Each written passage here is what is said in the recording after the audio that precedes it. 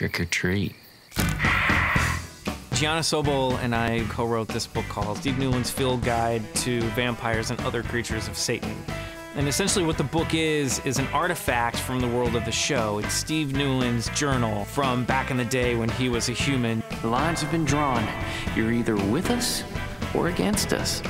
Pam and Eric have gotten a hold of the journal, and they're going through and making their own annotations and corrections and making fun of Steve. So you get this balanced perspective of the world of True Blood. Vampires are not the enemy. We are God's creatures just like you. The book itself is for the fans. It's for the people who've been following the show. And there's going to be a lot of great little things in there. We're going to have cocktail menus from Fangtasia and all these things that would actually exist in the world of the show. There might be some other story elements, some unanswered questions from the series that might end up being in this book, but readers will have to find out what those are.